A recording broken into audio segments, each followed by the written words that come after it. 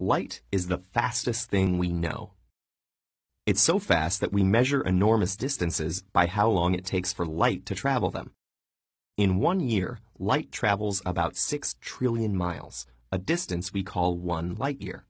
To give you an idea of just how far this is, the moon, which took the Apollo astronauts 4 days to reach, is only 1 light second from Earth. Meanwhile, the nearest star beyond our own sun is Proxima Centauri, 4.24 light years away. Our Milky Way is on the order of 100,000 light years across. The nearest galaxy to our own, Andromeda, is about 2.5 million light years away. Space is mind-blowingly vast. But wait, how do we know how far away stars and galaxies are? After all, when we look at the sky, we have a flat, two-dimensional view. If you point your finger to one star, you can't tell how far this star is. So how do astrophysicists figure that out? For objects that are very close by, we can use a concept called trigonometric parallax. The idea is pretty simple. Let's do an experiment. Stick out your thumb and close your left eye. Now, open your left eye and close your right eye. It will look like your thumb has moved, while more distant background objects have remained in place. The same concept applies when we look at the stars. But distant stars are much, much farther away than the length of your arm, and the Earth isn't very large, so even if you had different telescopes across the equator, you'd not see much of a shift in position.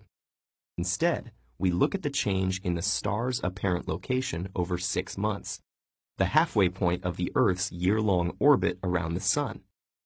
When we measure the relative positions of the stars in summer and then again in winter, it's like looking with your other eye. Nearby stars seem to have moved against the background of the more distant stars and galaxies. But this method only works for objects no more than a few thousand light years away. Beyond our own galaxy, the distances are so great that the parallax is too small to detect, with even our most sensitive instruments. So at this point, we have to rely on a different method, using indicators we call standard candles. Standard candles are objects whose intrinsic brightness, or luminosity, we know really well. For example, if you know how bright your light bulb is, and you ask your friend to hold the light bulb and walk away from you, you know that the amount of light you receive from your friend will decrease by the distance squared. So by comparing the amount of light you receive to the intrinsic brightness of the light bulb, you can then tell how far away your friend is. In astronomy, our light bulb turns out to be a special type of star called a Cepheid variable. These stars are internally unstable, like a constantly inflating and deflating balloon. And because the expansion and contraction causes their brightness to vary, we can calculate their luminosity by measuring the period of this cycle, with more luminous stars changing more slowly. By comparing the light we observe from these stars to the intrinsic brightness we've calculated this way, we can tell how far away they are. Unfortunately, this is still not the end of the story. We can only observe individual stars up to about 40 million light-years away, after which they become too blurry to resolve.